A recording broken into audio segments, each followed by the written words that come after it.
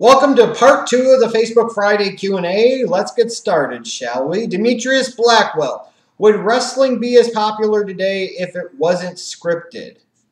Well, it wouldn't really be professional wrestling if it wasn't scripted.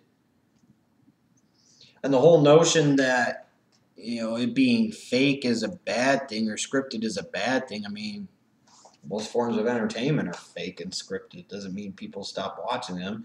Are zombies really walking the planets trying to eat our brains? No, but people love the fucking Walking Dead. I'm just saying. David Bentz, with how he keeps being booked to lose, could you see Dean Ambrose winning Money in the Bank? I mean, him cashing in later in the year on Seth Rollins would finally be him getting revenge for backstabbing the Shield, or could it be the right thing to turn him heel? I believe, as I said in my WWE 2015 predictions video, is that I fully anticipated Ambrose turning heel at some point in time in the year. I can't remember if I said by the summer or by the fall, and I had him winning the Money in the Bank briefcase and that being an avenue to turn him heel, because why would the people want to cheer the guy they love? Let's try and force him to boo him instead. Let's see here. Berwin Vargas, can the whole JBL beat rating Ascension thing on commentary just be JBL sticking up for his fellow legends and the start of an APA Ascension mini feud down the road? I've thought about that, and maybe that's something they're entertaining. I don't know. I just don't really think it makes a whole lot of sense because in this case here, JBL is supposed to be the heel commentator, and he's not putting over the heel team. It just doesn't make a lot of fucking sense to me. Jack Dunn, if Edge was still wrestling today, would he receive the same treatment from fans that the rest of the Fortunate Four receive? No, because they love Edge so much more than a Cena, Orton, or Batista. Edge is different, so no, he wouldn't nearly receive that treatment. He'd be the best of all times and all that other shit. Dylan Burton, if Royal or cut myself a mini Reigns promo there. Jack in the Beanstalk. If Roman Reigns wins the Royal Rumble, can WWE avoid Reigns being booed if they book the match right? Well, I'm not really sure at this point. The only way they might be able to have been able to avoid that is if Daniel Bryan wasn't back, and I might have saved him until the Raw after WrestleMania, based off of the fact he might be heading in the Reigns direction. And then I would have made sure that I booked him against Cena as the champion, not Lesnar. That would have been the two things I would have had to have done to make sure that Reigns didn't get booed himself. You have to set up everything else to be right and make sure that certain pieces are and are not in place. Kuazad, have you heard of XPW? I read that it closed down but opening for maybe a year or two. Do you know what really happened there? No, I really don't know what happened there. Yes, I've heard of XPW, and they're, frankly, to me, irrelevant. Charlie Kelly, ever watched the TV show Lost? Yeah, I think I watched a few episodes when it first came out, and then I stopped. I can't remember what it was. Oh, I think it was the whole thing of they were on an island. Whoopee, they were on an island. I'm sure someday this show will have a stupid ending, and it sounded like it did. David Verrett, what's your all-time Chicago Bulls starting five?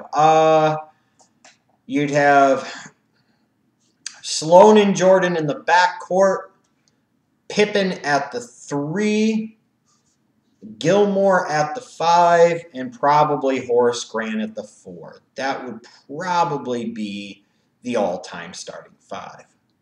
Yeah, I would think so. Let's see here. What else we got? Chris was on. What do you think of the current announce team? You should already know. And they also asked, Chris does, I always thought an announce team consisting of JBL, Joey Styles, and Paul Heyman would be amazing. Thoughts? No. Hell no. Styles was always best as a one-man gang. Heyman was okay, but he needed JR to work off of. No, that sounds like fucking ridiculous disaster if you're asking me, and you did, so I told you. Michael Corvin, let's see here. What do you think would happen when Rusev loses via pinfall or submission for the first time? That will be the real story here. At that point in time, the WWE could lose interest. At that point in time, the WWE could start to put him into MAGA hell. At that point in time, what they would need to do is send him right for the title. So that's the only way you can follow up that long winning streak is you have to send him at the title and the champion, whoever that may be.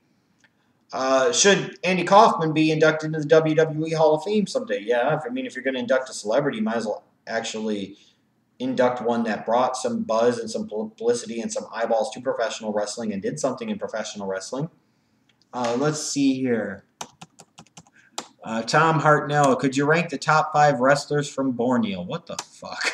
Davon Evans. When Macho Man first started doing Slim Jim commercials, was it corny or was it cool? Both, and it was awesome, and that was the Macho Man. Aaron Zach, if MLK didn't get killed, do you think he would have run for president and could have won? No, I don't. No. Because even at that time when he was assassinated, he was, what, almost 40? So even if you advance, let's say 20 years later to 88, when Jesse Jackson made a little bit of a run for it in the Democratic primary, Martin Luther King would have already been, what, 60-ish, 59, 60-ish, and that wasn't the right time. And by the time it was right for Obama in 08, MLK would have been almost 80 and possibly already dead due to natural causes or whatever reason. So, no, I don't think he could have run for president and won. Tomas Adams, should Stephanie McMahon induct Macho Man Randy Savage in the Hall of Fame? I think he already inducted her back about 20-something years ago. Dylan might as well be Schwartz. What's your current NBA Finals prediction? At this moment, Wizards-Warriors might change, but at this moment, I'd have to say Wizards-Warriors. And do you plan on getting back into baseball this year? Well, yeah, it'll help because I'll be more interested in the Cubs this year, so that'll help my interest in baseball in general, sure. Let's see here. Mario, the King of Hearts, Alcime. Would it be compelling enough for Triple H to put the Authority's jobs on the line in his match against Sting at WrestleMania 31? And are you comfortable with the Cena versus Rusev encounter at WrestleMania 31? To that second part, no, I'm not comfortable with that in any way, shape, or form for reasons that should be obvious. As far as putting the Authority's jobs on the line, I don't really think that needs to happen for Triple H and Sting. I still don't want to see Triple H and Sting. Luke Wynn Staley, will Vince intentionally sabotage NXT? Doing a hell of a job already, isn't he? He's not doing it specifically with the brand. He's doing it once they come up to the main roster, which is the ultimate form and most effective form of sabotage. Vinny Iguacun, close enough. What plays do you think of when you think of Troy Polamalu? I don't know if I think of a specific play. When it comes to Polamalu, you want to know what I always think about? I always think about the fact that the Bears in 2003 were in a position to draft this guy after trading the 4th overall pick to the Jets, who just had a hard-on for D. Wayne Roberson because of the Jets. But the Bears at 14, instead of taking this dynamic, explosive safety that could change their defense for years to come, they took Michael Haynes. They took a guy that fit a scheme in theory for a coach that might not have been there past 2000. That's what I think of when I think of Troy Polamalu. I think of the Bears' incompetencies and draft failures. I really do. Imagine if you're a Chicago Bears fan, if you would have just sat there and kept the 2nd and 3rd round picks the same in that 03 draft, and it was Peanut, Tillman, and Lance Briggs. Imagine if you throw Polamalu in the mix in the 1st round. Holy Christ.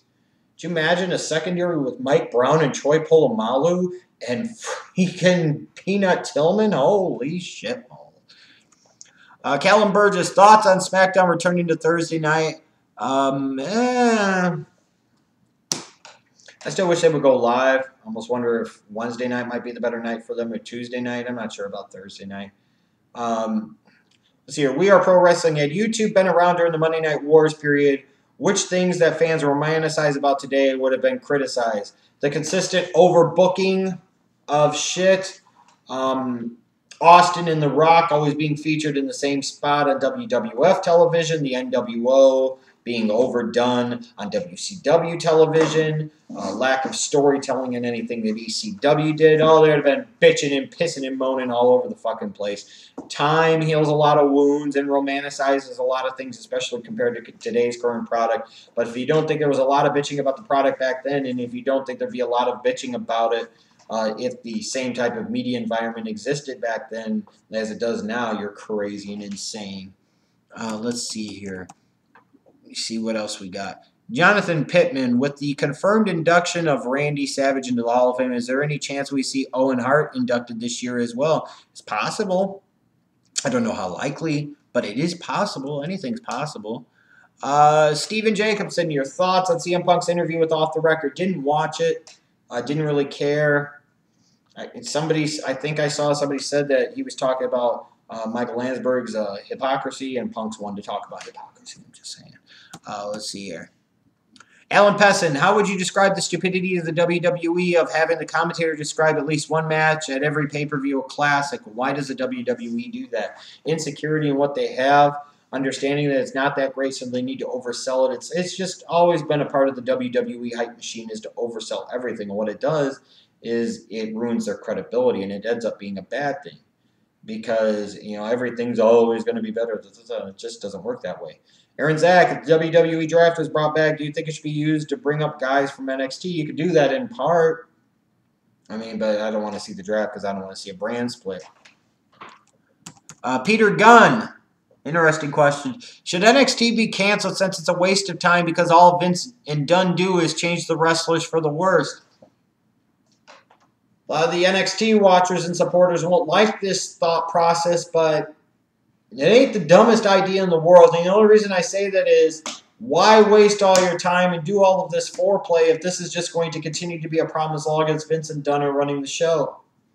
You guys said they're talking about Ambrose, Rollins, Reigns, what have you. Well, now Vince and Dunn seem to be of an even different mindset, and I don't see how anybody's going to succeed. You probably shouldn't cancel it outright, but honestly, what's the fucking point of having it? Let's see here. Brad Jaminet, do you think they will ever put Jeff Jarrett in the WWE Hall of Fame? I got one answer for you. One answer for you! The fuck? Jeff Jarrett. Oh my God. Look at me. I do it better than Jackie Fargo. I do it better than Ric Flair. I do it better than Ric Flair. Ah, shut the fuck up. Look at me like my grandson. I broke 6,000 guitars. Never drew a fucking dime. Amen indeed. I have to go do my own company so that way I can keep the spotlight on me because I think people actually give a fuck about me. Yay! Oh, Christ. Josh Giles, what do you think about merging the IC and US titles at some point? Something that needs to happen. Aaron O'Brien, is there anyone that you personally see being the next face of WWE or anyone you would like to see as a face of the company to replace Cena? I don't know if I made up my mind on who should be the face of the WWE singularly on this current roster. I've talked about before the group of individuals I built the company around. As far as personally seeing as the next face of the company, I'm not sure that I do at this point because, it's hard to envision when Cena will be gone. And until Cena's gone, what's the point of even worrying about it? It's an exercise in futility and frustration, personally. Cynthia Davidson, which WWE divas, past or present, have you fapped to? And do you think Kobe Bryant was guilty of rape? What an interesting set of questions. I'm not sure about Kobe Bryant. I could have my thoughts, and maybe I'll gravitate to him being innocent just because of the fact he's an athlete, if I'm being honest. But, the fact that they found 2 other fresh semen samples on the girl's panties that supposedly came within a 24, 48-hour period does not exactly bode well for her case. Doesn't mean that he didn't do it, however. I ultimately don't know. I can have my thoughts and my prejudgments, but that doesn't make me right. In terms of divas I fap to, past or present, and or imagined fucking instead of the woman I would be fucking. Going back in the day, it would have been Trish Stratus for sure. Even fucking a black woman, I could still pretend it was Trish. So yeah, it's not even so much just the fap to part; it's the pretending it's somebody else part. There you go. Oh, God. Brandon Leslie, what could be done to make the Ascension better on the main roster? Stop doing the shit they're fucking doing with them. That's what the fuck they could do. Akir Sirkan, or is that Akib Sirkan? Do you ever think about doing a reunion show with the old OTRS members, and is it going to happen? Oh, I think about it. And I can guarantee you this. When it comes to that, never say never.